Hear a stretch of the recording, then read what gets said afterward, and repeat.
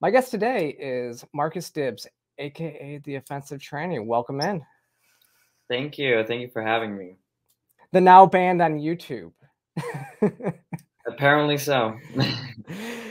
So how have the last couple well, first off, why don't you just go into and start talking about what happened? Like what you've been dealing with like the last, I guess, 24, 48 hours?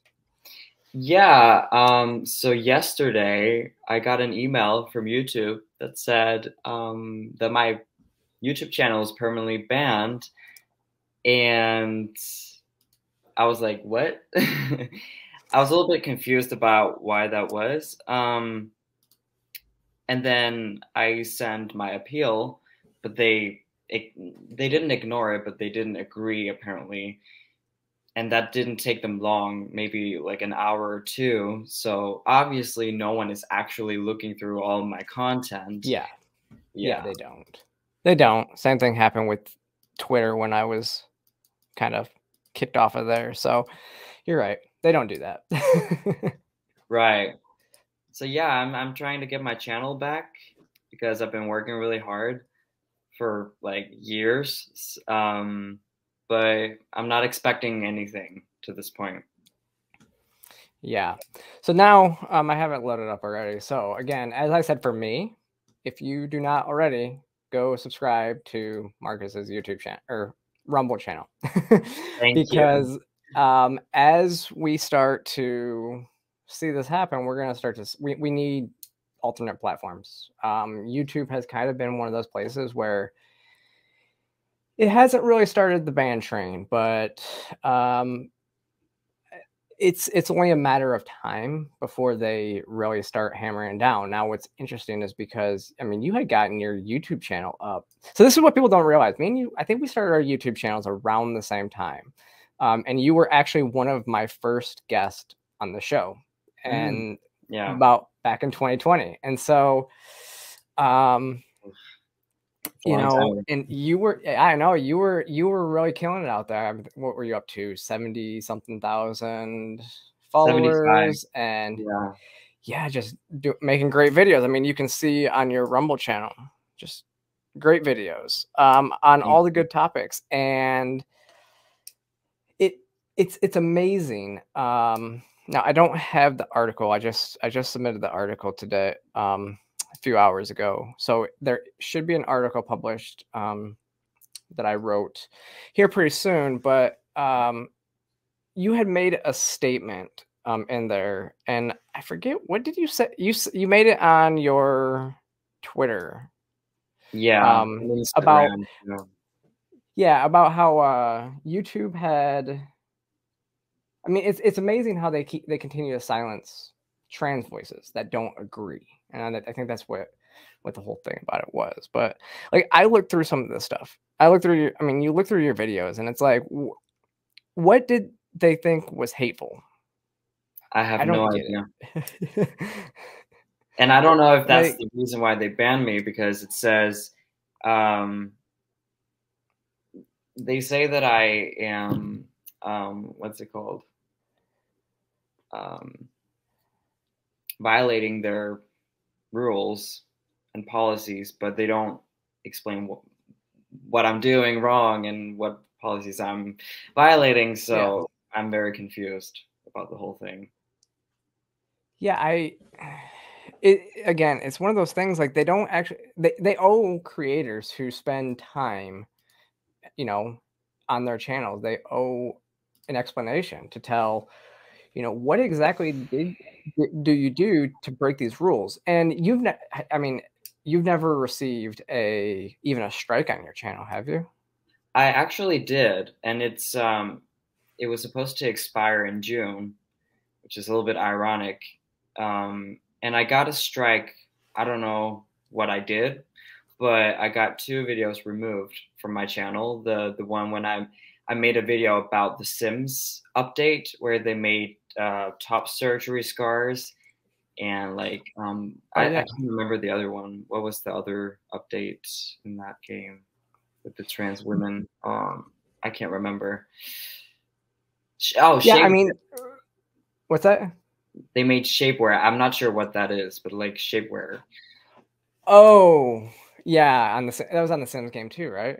Or was Mm. it on something else? I No, forget. it was. I remember that story, but they didn't let you know like what it was. Was it? It wasn't a copyright violation. It wasn't anything like that. It was hate. Now it was considered hateful. I mean, that was like my tweet was saying gender dysphoria is a mental illness, which come on. And then Twitter suspended me for that. But I got an apology for that because from Twitter, right?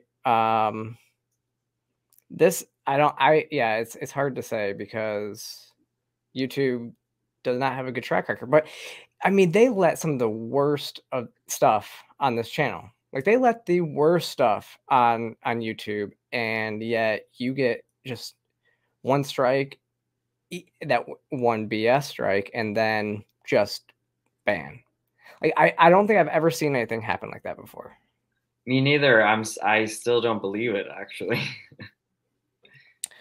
Now, question though, because I don't know if and everybody watching might not know, you live In Denmark. in Denmark, right? And so what are your laws in regards to like hate speech and all that stuff? Is it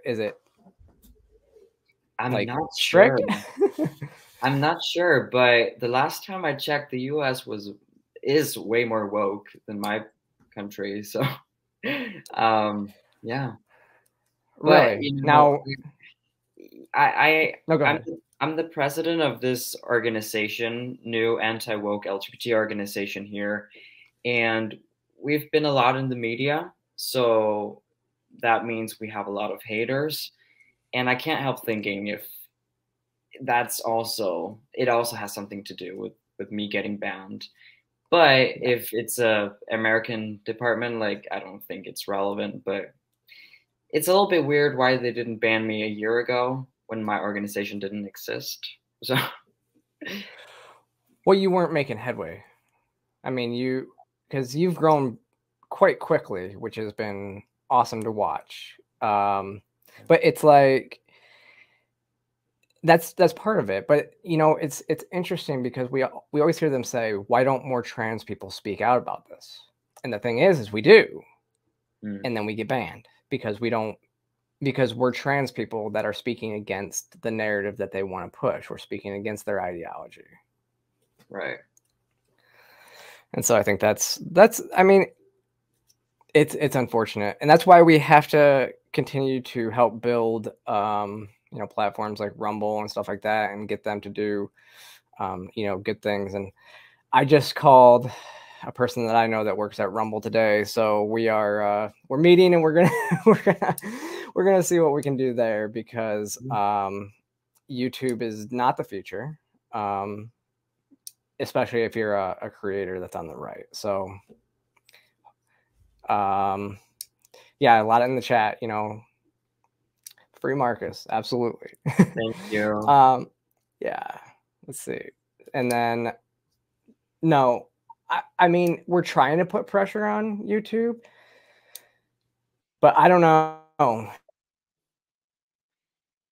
It's going to be it's an uphill fight with some of these platforms. Like was pretty easy after Elon took over, because he said Right. we are a free speech platform, and so you can appeal to that. Where I got my it's I YouTube's got my not. TikTok banned. I got my TikTok banned, or like they took my account, and then I I used my trans card, and 5 minutes later I got my TikTok back. So that was a little bit funny, but it didn't work. That is good. But are you still on? Do you still have a TikTok account? Yeah, I only use it just to watch TikToks. I don't, Yeah. every time I post, it gets removed. The videos get removed. So and it's all Yeah. haters. Yeah. It's all haters, and I get death threats, and it's a mess. Yeah, my TikTok algorithm is really bad. I don't even go on there to watch videos just for but only just for content. And so it's like it's just the worst of the worst on there, you Yeah. know.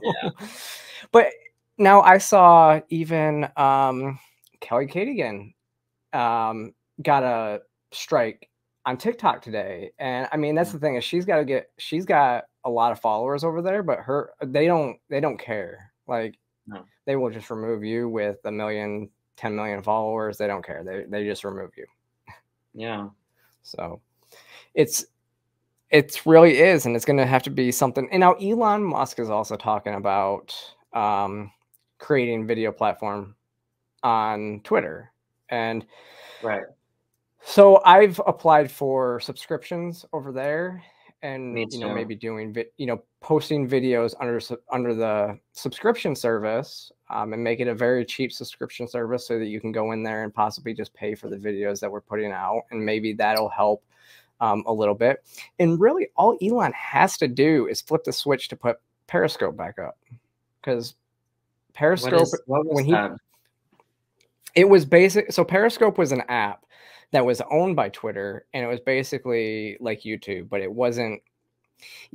there wasn't a lot of ways to make money over on Mm. Periscope that I knew of. At least I wasn't big enough to really do much, but yeah, it was, you could go on there and you would post in Periscope, and a lot of times it would host the videos from Periscope and embed it right into a tweet as well. And Okay. so they got rid of that, I think last year or a year and a half ago. Um, but it's one of those things that when he purchased Twitter, he basically purchased Periscope and all the algorithms to it. So all they really have to do is flip the switch to turn it back on if he wants to, which is, it sounds like he said he wants to do something. He wants to, I think Vine was another one that Twitter owned that they shut down too. And so he said that his service is going to kind of be like Vine um, with Periscope. So it's kind of going to pull both ends of the spectrum, like reels and stuff like that in there too. So I'm hopeful, and hopefully we can figure out ways to see how that actually gets monetized. I know like a lot of creators are starting to publish full episodes on uh, on Twitter. So Mm. I mean, but I do think that Rumble is the way to go right now, because they already have a good platform set up. My issue with Rumble is they just don't have the advertisement right now, but I know that they're working on that. Oh, The okay. good thing about Rumble, and this is what I found, when I've started doing these live streams, I realized that live streams get a lot more views on Rumble than YouTube. Like my average live stream over here on YouTube was like maybe 150, and I get like 300 to 400 views on a live stream over there. So Mm. uh, I think they're set up. It's set up pretty good that way. Yeah, Even that's if you were true. just to do that, but hopefully Yeah. we hear something back though, and we can put enough pressure on YouTube to bring it back. But Yeah, we got I to figure just something out. yeah, I won't accept this. Like I need an No, explanation at least. And yeah, they can't give me one because there's no reason to ban me. So that's why I'm not accepting this whole thing. Not you're because good. like I'm so mad at YouTube and I want to boycott it and all those things, but at the same time, like it's like I want it should be my choice if I don't want to use YouTube anymore.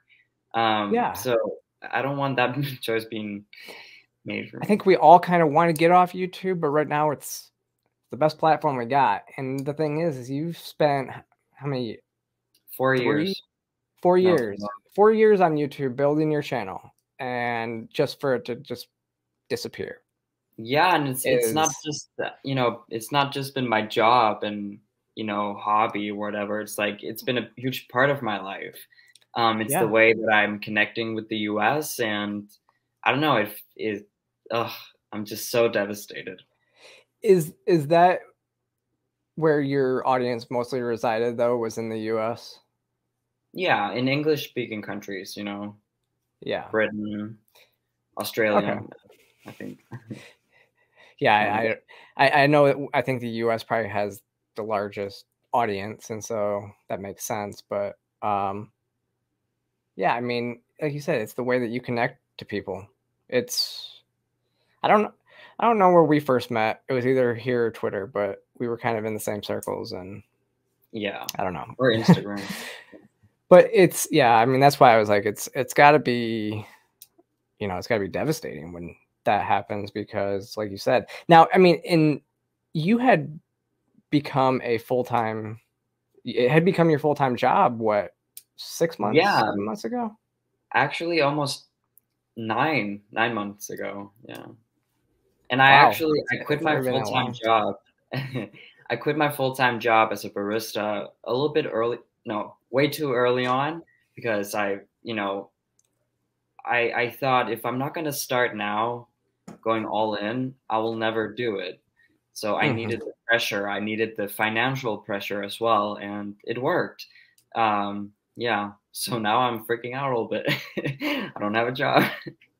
Yeah, yeah. I mean, that's where I think for me it's been very good because it's actually been good that I've been growing so slowly because I didn't just jump into the YouTube and then getting banned wouldn't do a ton. I mean, I have different contracts that I'm doing and stuff like that. So there, in a lot of ways, I'm very uncancelable in that regard. But still, I mean, it's something that even if it happened to me, then it would still be devastating